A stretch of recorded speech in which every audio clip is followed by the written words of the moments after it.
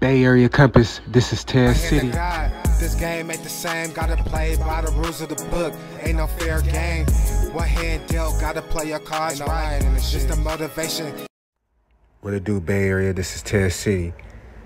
So, back on 9/11, do y'all think that somebody would have did something to those terrorists? Because could it been prevented? Do y'all think the crash? Do y'all think the crash could have been prevented? Do y'all think somebody could have jumped and beat their ass? Or what? How y'all feel about that? Because we got Wack100 over here. He's speaking on, he's saying that he would have beat their ass. You feel me? He would have did something. He would have shot them down or something.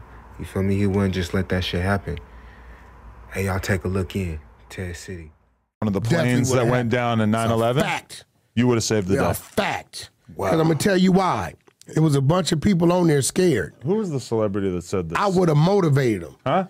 Mark Wahlberg also. He said the same thing. Mark would have got out for sure. I believe that. So you think that the whole plane, all 300 of them were... If one goes, they needed a leader. If they'd have saw one going, the rest would have went. That's a fact. How deep y'all think that is? You're not going to tell me you're going to kill me anyway, and I don't die behind trying to live. You don't think it's a little delusional to think that you could Wack100 take ain't on playing 5 about his life. terrorists with Have knives? you been on a plane?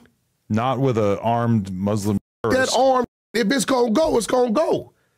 I bet you this, I wouldn't have hit no buildings. I bet you never even fought. That bitch would have blew. You never even fought someone on a God plane. damn. No, I ain't want have everybody to to die. fight He said that nobody on the bitch plane. was How do you blue. know that you're going to be ready for it until it's actually going down? Let me tell you why. When you've been in a prison yard on a level 3 or a level 4, where they got 6 gun towers around you, and it says no warning shots, and you make the decision to go out to the middle of the yard with 300-400 inmates with homemade knives with shit on them, batteries and socks, locks in the socks, and fighting, and you go out here and make a conscious decision to be involved in this rumble with them firing shots at you, you think I'm not finna get out with a motherfucker telling me they finna do something crazy on a plane? You think that running around on a prison yard with a poop knife prepared you to take on some of the most accomplished terrorists of our time? I'm telling you, not having a problem coming out of that cell. That does sound very psychotic. Going into that situation. How could you have done that? That's the way of life. You were ready to die? Right? Yeah, what you mean? Jesus, man. Right? Shout out Wack100. I mean, he do got a point, though, because at the end of the day, a lot of them people, you know, they were stuck on that plane, so their life was right there. Their life was about to end right there, so what else was they supposed to do? Be ready to die? So at the end of the day, how y'all feel about this, though, man? Could this shit have been prevented? Do y'all think?